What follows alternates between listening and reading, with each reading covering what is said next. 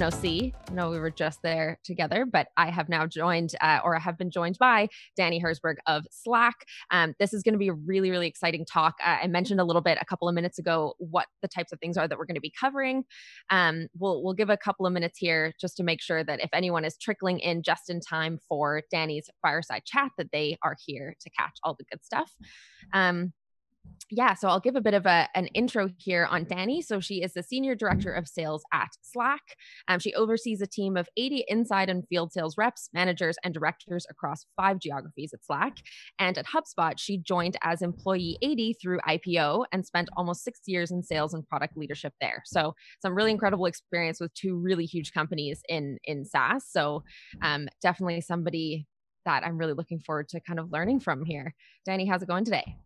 Thanks, Sarah. I feel great after that intro. How are you? Nice. Great. Yeah. Looking forward to the rest of Own Your Growth and looking forward to having you as our first speaker of the day. Great talk to start off the day. I love that you guys are using a Slack community, and that's a core part of how we're interacting today. So I signed in, right. I have a workspace set up on my Slack, ready to go. Awesome. Yeah. Amazing. So I will actually point out then, if you guys haven't yet joined that Slack community, you can do so at, we've shared the link. So I won't try to speak out the link. The link is there in the YouTube. You can join there, sign up for the Slack community, and Dannie will be hanging out for 15 minutes after her talk here to answer any questions that don't get answered in her session. And it's a great place to chat with any of the speakers after their sessions. It's a great place to chat to each other and learn some stuff. So make sure that you join that Slack community. Cool. And I'm just going to butt in and say hello. Hey, Dannie, it's good to see you. I'm going to be representing YouTube chat. So if people are asking questions, I'll kill my video to stay out of your way, but fireside chat. So I figured, hey, I'll be the guy poking the fire, I guess. I don't know. But I'll get out of the way. I might jump in with some questions here and there, but I didn't want you to be like, where the hell is that voice coming from? I appreciate putting a face to the name. Thank you. Awesome. Right, back to you, Sarah. Let's get started. Dannie, you began your tech and sales career at HubSpot, which is a high growth company out of Boston. And now you've spent the last 3 years at Slack. What drew you to Slack when you first joined? Yeah. So you mentioned this already, but I joined HubSpot really early, which was kind of just fortunate timing in my career. And it was a really unbelievable place to start. When I joined, we were literally working out of a co-working space. So we didn't have our own office yet. We spent my first year there in the co-working space. And what I was realizing is that when you join a high growth company that already has some momentum, but it's ready to step on the gas, you basically get the chance to reinvent yourself over and over, and the company is hopefully growing faster than you can. So that afforded me some great career opportunities. When I was done with that chapter, I knew I wanted to join a similar type of company because it just it fits my level of patience and my ambition. And there are a number of reasons that I landed on Slack, but it was my absolute dream company. The way that I thought about it was a couple things. One, HubSpot moved me to San Francisco to open the office here. And when I landed here about 7 years ago, there was one big theme emerging from all the top performing companies. And that was this new go-to-market approach where you give away the software for free forever and somehow still find a way to make money off of it and build a growing, thriving company. So this was like a novel concept at the time. It's freemium companies. And I was very curious because I still saw these freemium SaaS companies layering in sales over time. And what I figured was I'm going to become a dinosaur if I don't figure out how to build, shape, be part of the freemium to enterprise playbook, because that's definitely the next wave of how software is going to be sold. So my eyes were peeled for companies doing that. I also had this hypothesis after HubSpot. So after HubSpot, I went to business school. During business school, you have plenty of time to think and dream about what's next and what's the ideal scenario. And my hypothesis was I want to build the enterprise division of a consumer tech company. And the thought was this: I love everything about building and scaling sales orgs. There was so much I loved about HubSpot. If I could change one thing, it would be selling something that everyone can relate to and that I can personally feel passionate about as a user. And, and I thought about my friends outside of tech and being able to discuss work with people outside of this world. And so that's where I landed there. So I spent my MBA summer at Airbnb. And what I very quickly learned was that I could rule out this hypothesis. And I learned that by realizing that at most consumer tech companies, enterprise is an important, perhaps lucrative side project. And I like high pressure, high stakes scenarios. I like to be part of the revenue engine of a company. And at a consumer company, the founders are up at night thinking about the consumer product and how to grow through product and marketing. And so that helped steer me back into B2B and enter Slack. I see this freemium trend growing. And then I see this consumer style, but squarely B2B enterprise company emerging. And it was absolutely the place that I wanted to join, let alone the people it had already attracted that I wanted to work with. So I basically jumped in asking very few questions, and almost 3.5 years later, just no regrets. It's been amazing. Awesome. So it sounds like you found the right company to tick all those boxes that you were looking for. Yes. Yeah, I feel really grateful for that. Amazing. So what would you say is the most important part of your job as a sales leader at Slack? Yeah, that's a really good question. When I'm doing a good job in my role, I can rattle that off really quickly. But I think any leader's role is to be able to know what are my big bets, keep it to 2 to 3 max, or it's going to be really hard to focus. So here are my 3. Number 1, attract, develop, retain, and then hopefully inspire top talent. So it's really number 1 is build and grow the team. Number 2 is drive, focus, and clarity. And then number 3 is build relationships with key cross-functional stakeholders and drive alignment cross-functionally. And so I can dig into each of those a little bit. Even when you're selling a product like Slack or HubSpot, the engine doesn't really work unless you have the right team in place. And so I'm constantly thinking about recruiting, promoting, backfilling, grooming someone to step into that stretch role that they want. And this kind of means always holding a vision of what the org needs today and what it will need next fiscal year. And you're holding both of those at the same time because each year gives us a chance to prepare for the next one. So that's how I'm thinking about talent.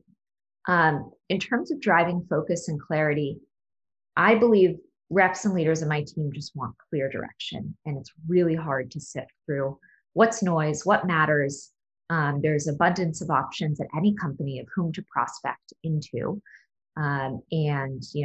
Perhaps at later stage companies, what trainings to attend, where to really invest your time. And so my job is to make it super clear.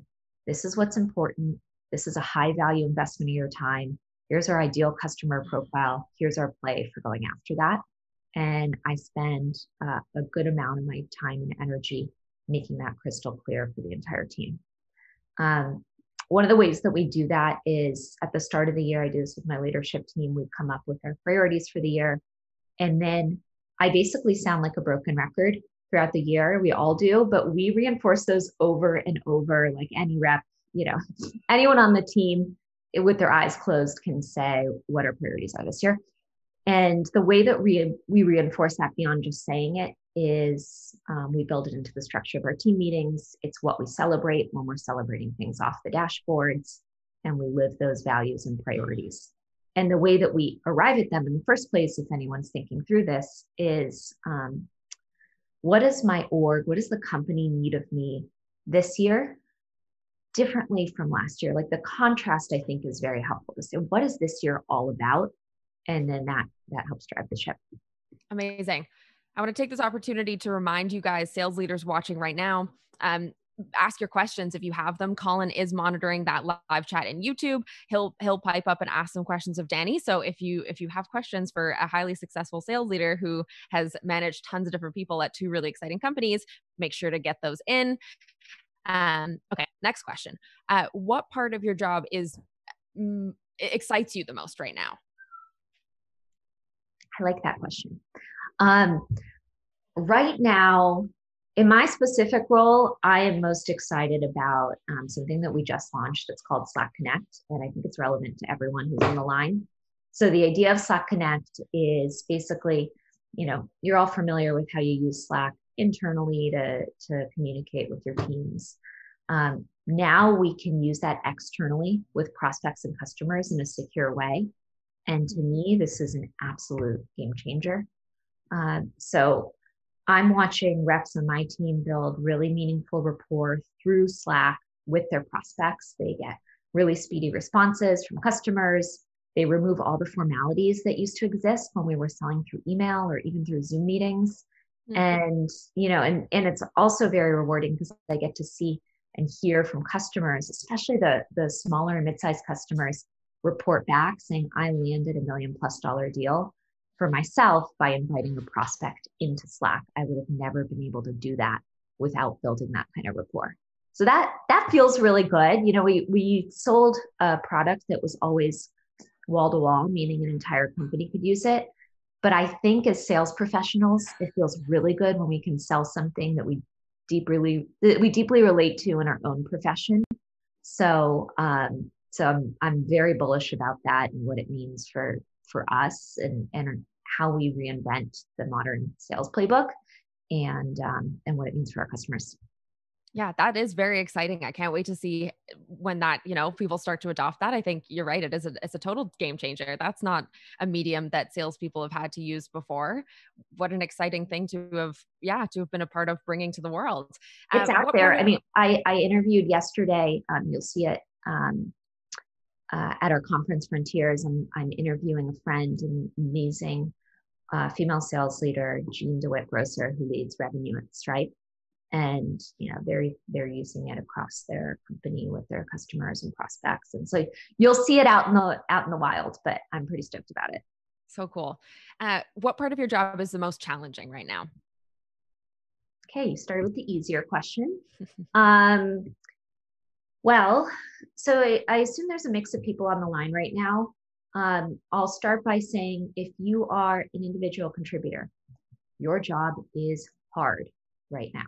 You cannot fly out to meet your prospects and customers. You can't take them to dinner. You can't walk the halls of their office.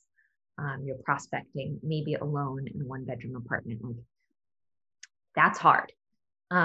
If you're a leader, your job is hard, really hard right now. We don't have a playbook for this. We, carrying a lot of load. So I would say for me personally, the hardest part of my job right now is I'm an in-person person. I say this at a remote first company, but I just am but before this, 8 of the 9 teams that I've overseen at Slack were outside of San Francisco where I'm based. And I always thought it was worthwhile to fly in. There didn't really need to be a reason. Sometimes I fly in just for a day and I get to have, impromptu coffee chats with people. I get to sense the spirit of the office. I get to sense what's happening on the sales floor, how people are working together, whether they needed a boost of motivation or something else. And it's really hard to recreate that in the absence of being with your actual team in person. And not to mention, a lot of extroverts gravitate towards sales. So I'm thinking about the people who are on the leadership team and the sellers, and people aren't necessarily in their happy place. So how do we recreate that virtually is a big question on my mind. And we're trying. I'm very open, in chat or in questions that you guys ask, to suggestions you have. What we've tried so far is we have something called Donut, and I cherish Donut. Donut basically is like a robot matchmaker in Slack. And every 2 weeks, in my org, I'm randomly paired, and all peers are randomly paired with someone for coffee talk. And usually I take that as walk and talk with my AirPods. And we can talk about work. We don't have to talk about work. That's a really great way to connect. And then we have the Donut bot going in our senior leadership group. We have it in a bunch of our different channels and groups, but that's been really good. And then the other thing we've done is kind of like no work talk breakfasts or lunches. Sometimes they have prompts. Sometimes you post a photo of yourself during your awkward teen years, whatever the icebreaker is. but we're finding other ways to recreate what would have happened, over a shared meal together or an impromptu conversation in the office. And that's been a really nice start for me. Hard nonetheless. Yeah, awesome. Hey, absolutely. chat's jumping in here. So we got a question from Travis Tyler for Danny. What have been some of the biggest differences in your experience from in sales at HubSpot, Airbnb, Slack? They're all so different. So here's how I would categorize it, especially while I was at HubSpot. HubSpot was a sales and marketing driven company first and foremost. Even the CEO has a background in sales, and we were selling a marketing product. So the ethos of the company was very much, this like content marketing, thought leadership driven, and then top down sale. And you also you felt that at the company. It's like sales matured as an organization and marketing matured as an organization well before the product team did. I would say our product renaissance happened when we acquired a company called Performable, led by David Cancel, who's now CEO of Drift. And then we really started doubling down on product. But it was very sales driven at HubSpot. It was also very SMB focused. So the deal sizes were much smaller. You had a much higher volume. You got to know your prospects in some ways on a very personal level because it was business owners really opening up. And then meanwhile, I'll contrast it with Slack. Slack is a product-driven company. I mean, that's what I was seeking out. But as a sales leader, a salesperson, that requires some humility. It means you don't get to walk around and pound your chest and take all the credit for the growth of the company. It means you have to respect product and understand that, they're a critical part of the engine behind the growth. And so I found it really interesting to join. Also, the buyers are different in a product-driven growth company. You can expect that they are more knowledgeable about your product because oftentimes they've used it for free for a year or years before you get the chance to talk to them. So the expectation for how well you know it and how you can add value completely changes. Whereas at HubSpot, the sale was much more, starting from the very beginning, like well before you introduce the product into the conversation, you were educating them on the shift to digital marketing. And you're kind of just helping them understand where they have opportunities to grow with or without your software.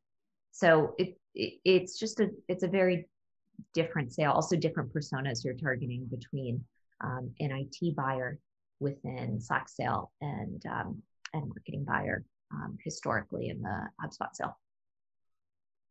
And then Airbnb, I didn't answer.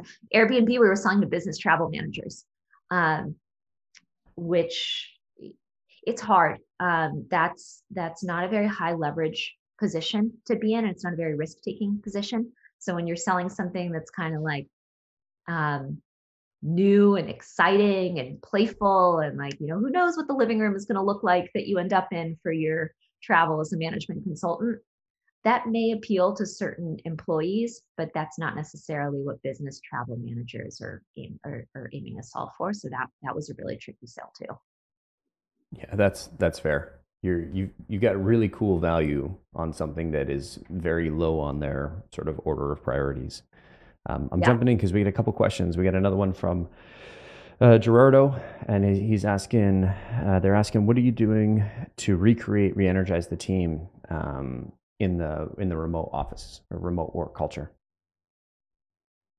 I'm welcoming all suggestions from the team.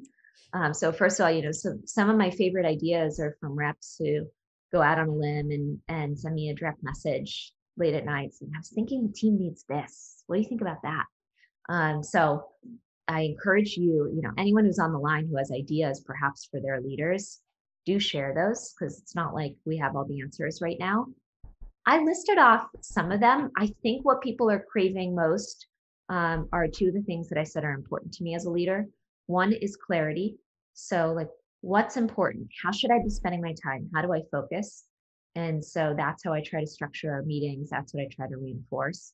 I also think, we in sales like to be celebrated. We like to be recognized.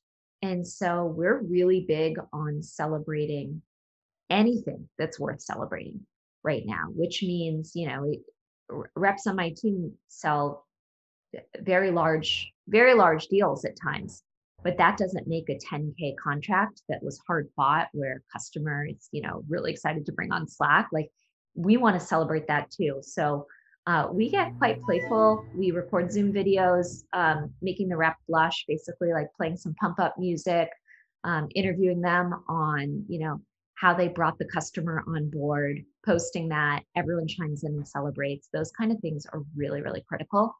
And then we do some of the things that, like I said, are off the dashboard, just getting to know each other as individuals, finding new ways to connect.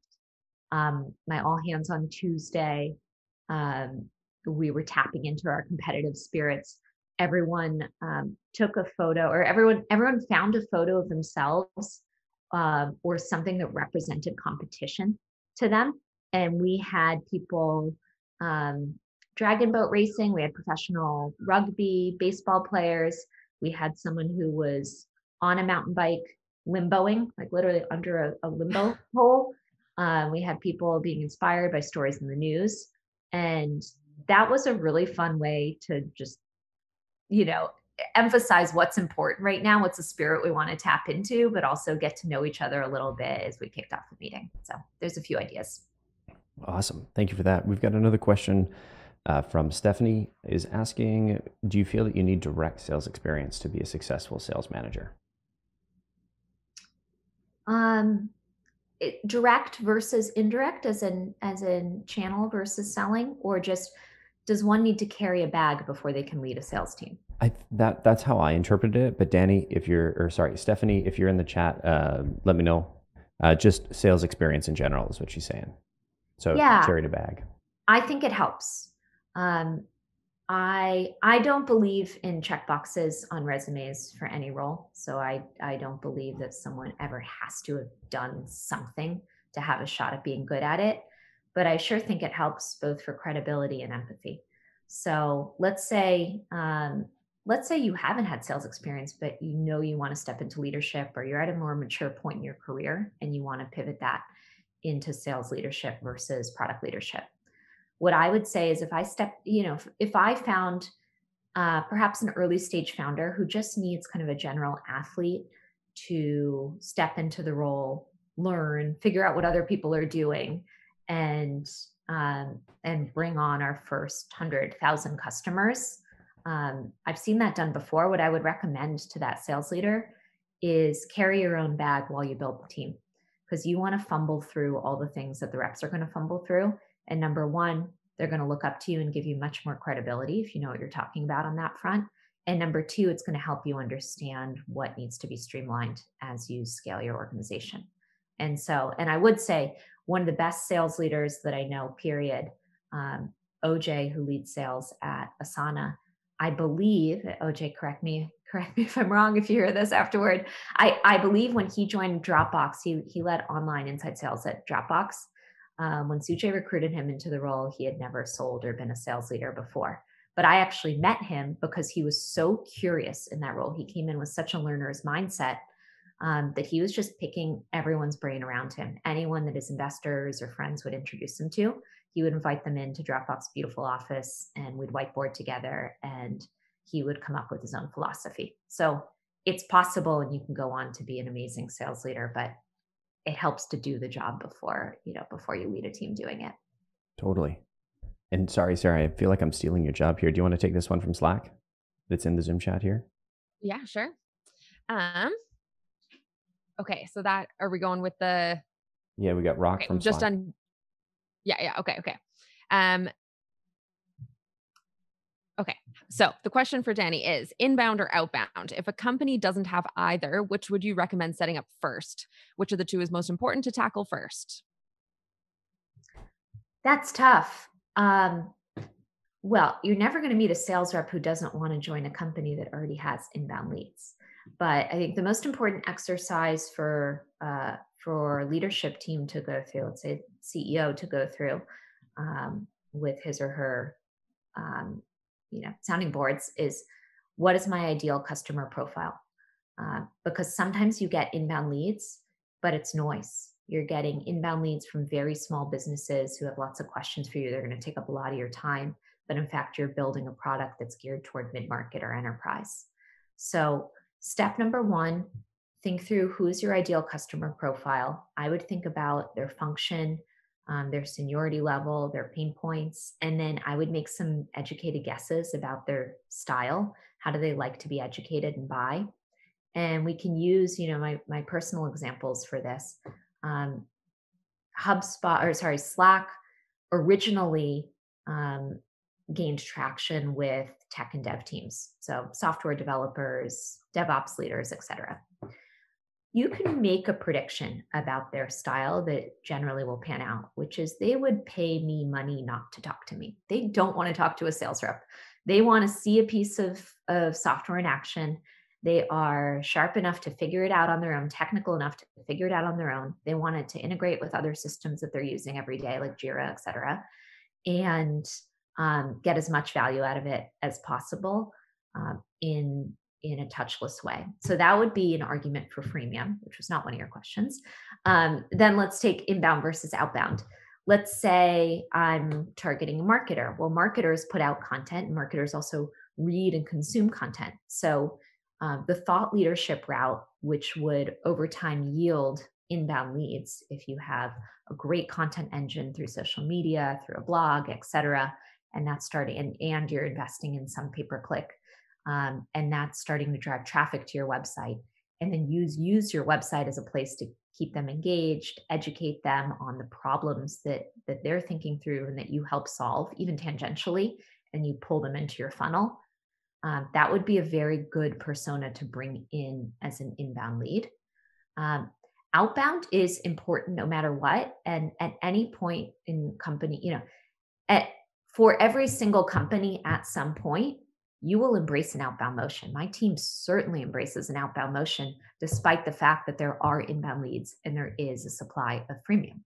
So, would I make an SDR my very first hire if I were an early stage founder? No. I want someone slightly more senior who's more interested in helping shape the direction of the product at that point than I do someone who's just cold calling a bunch of people and pitching per se, or trying to land a meeting. But do I think an outbound motion is critical for being proactive about getting in front of the type of audience that you actually want to sell to, that you decided was your ICP? Yes.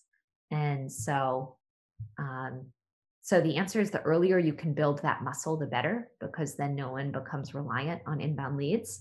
But the answer is also you need to invest in a marketing machine that will build up enough thought leadership and make it easy enough for people to land on your website and convert. Cool. We have one more here from Tashi. What do you do with reps who are burned out with remote working? How would a successful sales leader motivate the rep to kickstart his meetings? That's a good question, Tashi. I don't know if I have a blanket answer for this, and this is something I want to tap into with my own team too. First, what I would want to do is create enough psychological safety on the team that someone feels comfortable saying, you know me, I'm a hard worker, but I'm either on the brink of burnout or I'm there. So create a space where they can raise that with their manager. And then I would inquire and I would say, what's weighing on you? When's the last time you felt energized in your role? What do you think it would take, to tap back into that? And you kind of co-create a plan with that person. So certainly mental health days are a real thing. Encourage, what we've done, actually the SMB team launched something really creative. They had like a self-care mental health contest within our culture channel in Slack. And I don't remember the point system, but it was something like you get 1 point if you use a face mask. You get 2 points if you do physical activity that gets your endorphins going. You get 3 points if you complete a book. All these things that we know help us take care of ourselves. Gamify that, encourage it, actually tell people to post photos of themselves doing it and celebrate it and give credit. And I think that's a really good step. But that's a slightly more blanketed, playful approach. I do think I would take it one by one. And Tashi, if you're personally feeling it, I don't know you or your role, But I would look for an opportunity to share that information with my leader and talk through what my needs are and brainstorm how to tap back into that motivation. Thanks for answering those, Danny. And guys, if you've got any more, feel free to put them in the live chat. But another question I have for you, Danny, is we're currently in a buyer-centric world. How do you approach different buyers and all the different stages of their journey? Happy to answer that. Do you guys see the sun is, I'm in San Francisco, so the sun is rising. It's like pouring in through the door. So buyer-centric world is right. I mean, we are selling in a completely different environment than our predecessors did. I think in a really exciting way that keeps us on our toes. So gone are the days where we can hide behind a deck and where we have all of the power as salespeople showcasing a product. You know, we can assume that all buyers have heard of our product or are frantically, Googling how we compare to competitors while we're talking on the phone or on Zoom. And they're armed with a lot of information.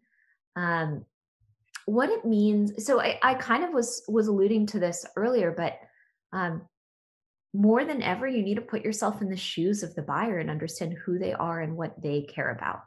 And so I had given the example of, what I can assume a software leader cares about, or how they would prefer to buy in their buyer-centric world, which is give them the tool for free, gain credit, show, don't tell in terms of credibility, let them play with it, and then be ready to meet them where they are when they have questions and they need help navigating, a more political buying cycle if it's at a larger company. Let's use another example that I haven't given yet. HR leaders.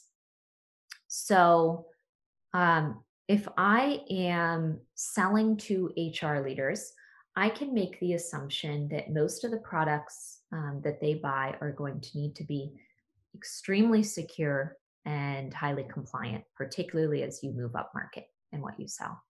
So knowing that, I'm probably not going to launch a freemium SaaS business. I'm probably not going to call a bunch of employees and do interviews and say, hey, mid-market sales rep, do you think we should use Workday or something else for HRIS? That's not how it works. So think about who they are. And then I would come into that conversation prepared to preempt any questions or objections they have. And I would use my website and my entire presence and brand to preempt that. So let's say I know I want to sell to enterprise companies. I want to sell to companies, you name it, above 5,000 employees is my bare minimum. My website needs to showcase logos of companies that are their size or larger, ones that they aspire to look like, that silently validates you're not going to be our beta user. You're not going to be our biggest customer who we're experimenting with. And we are going to, show all of our security certifications and other things that provide proof of things that they're going to need. Amazing. What changes about a sales cycle when you move up market? So what should change about the way a sales org is structured in order to meet those new demands? Yeah, I started alluding to this. I would say a sales cycle up market requires more stakeholders involved, almost always. Therefore, it requires multi-threading to make sure you're not isolated to one point of contact, even if that contact tells you they're driving the decision. And so, and what I would encourage everyone to do here is think about what it's been like to work at a bigger company versus a small one, if you can contrast those experiences. When you're at an early stage startup or a small company, you're small, you're scrappy, you want something affordable that does 80% of the things that you're looking for. You don't have complex systems to integrate with. You're not overly focused on security. You don't need to have 3 meetings and then a meeting before and after the meeting to decide about a piece of software. So you're nimble. You can make decisions a whole lot faster, as sales cycles tend to be much shorter and fewer stakeholders are involved.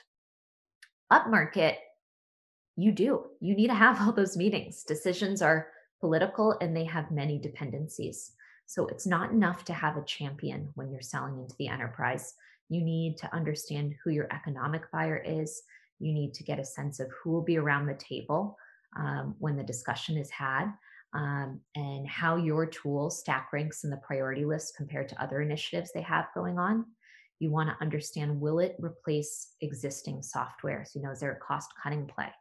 Will it integrate with what this company is already invested in?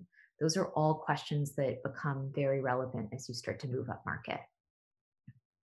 For sure. And you've certainly got the experience at that wide range at both of these companies, targeting all of these different types of companies. So guys, oh, it looks like we do have a question here. Okay, so this one is from Jocelyn.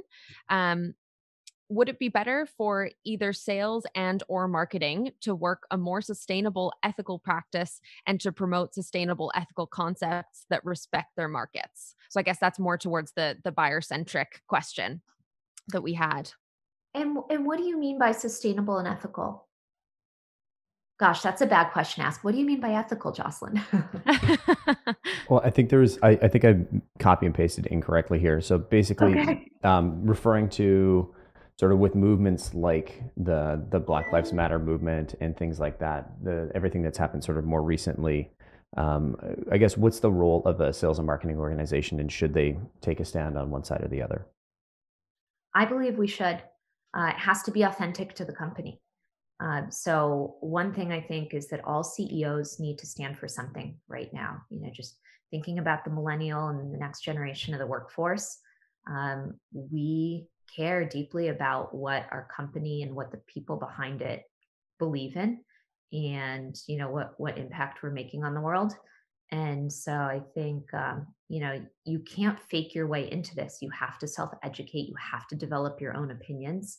But I do believe that an executive leadership team should be vocal about what they stand for.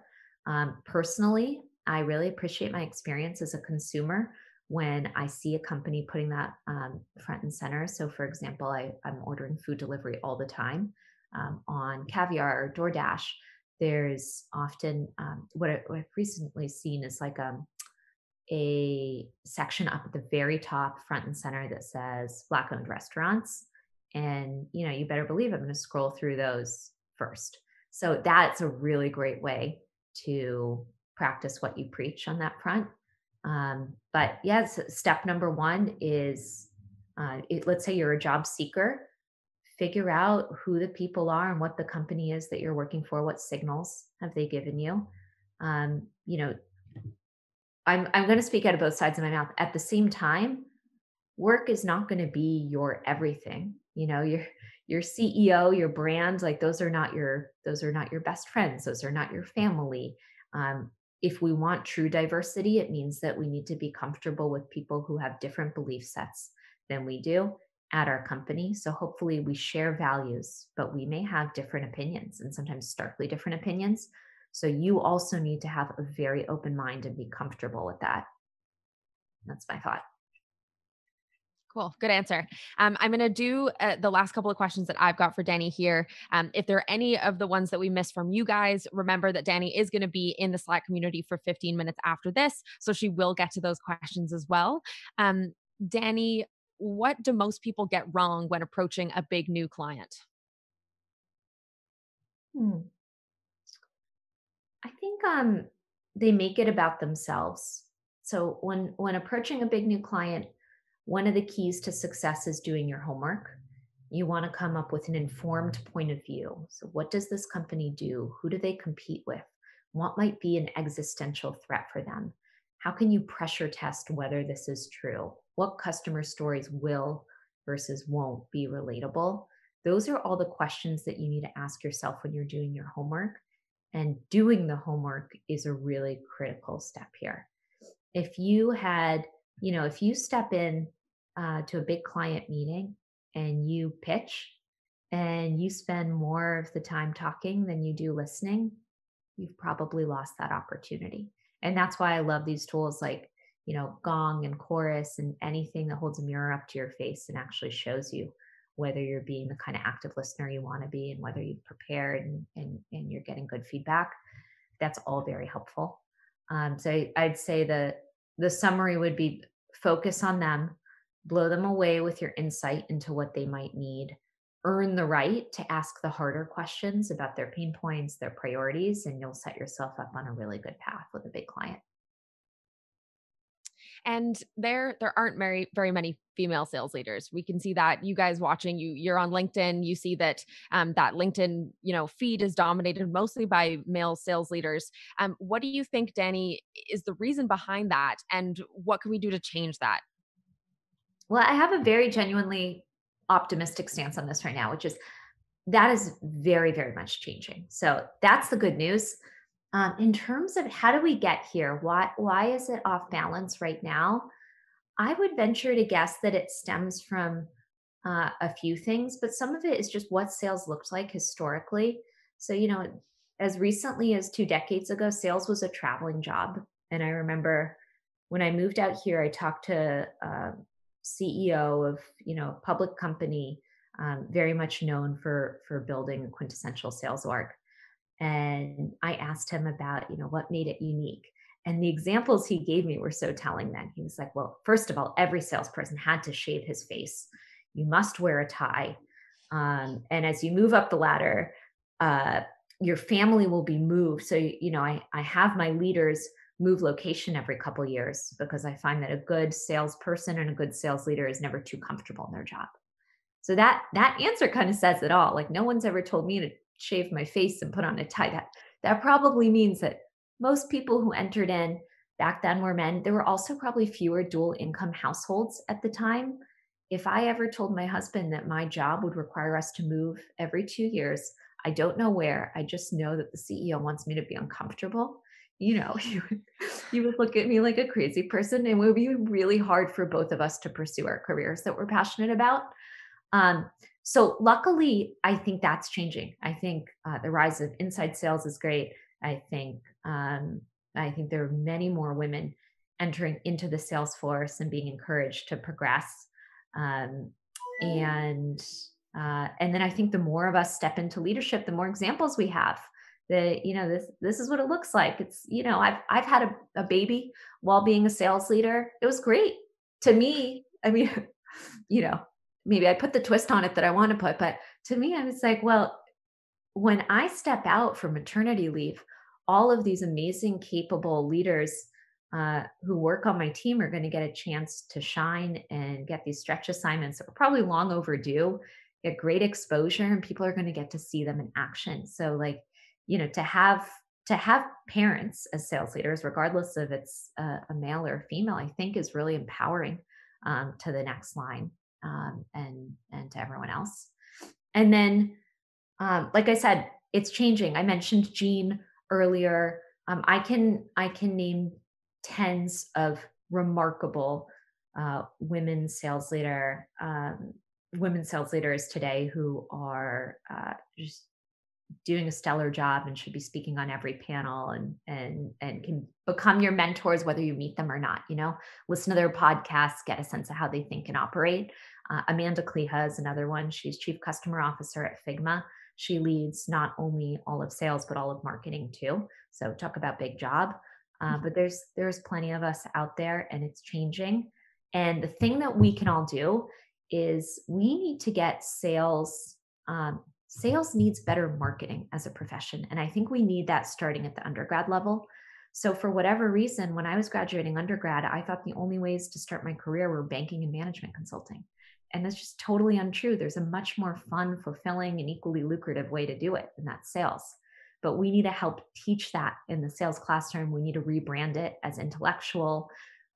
Next step is we need to go into MBA programs and teach sales as a viable career path. And then I think we're going to start seeing a whole lot more balance of who enters into the profession, not just across gender, but I want to see it across race and other elements of diversity too. Amazing. Well, Dannie, thank you so much for this fireside chat. Incredibly enlightening. Sales leaders out there, you've got so much to kind of chew on here. We tackled so many different topics, from how to target your buyer to how to scale your team to how to address, this Zoom fatigue and the lack of motivation that your reps might feel right now. If you do have any remaining questions for Dannie, put them in that Slack channel. So we've got that link for you there. And if you're up for watching the next talk, just hang out in the live stream and you can do that. Dannie, yeah, thank you so much for being our first speaker of the day for this edition of Own Your Growth. It was really wonderful having you. Thank you so much for having me. This is a fantastic summit. I was really honored to join, and enjoy the rest of your day, everybody. Thank you so much. Thanks, Dannie. Bye.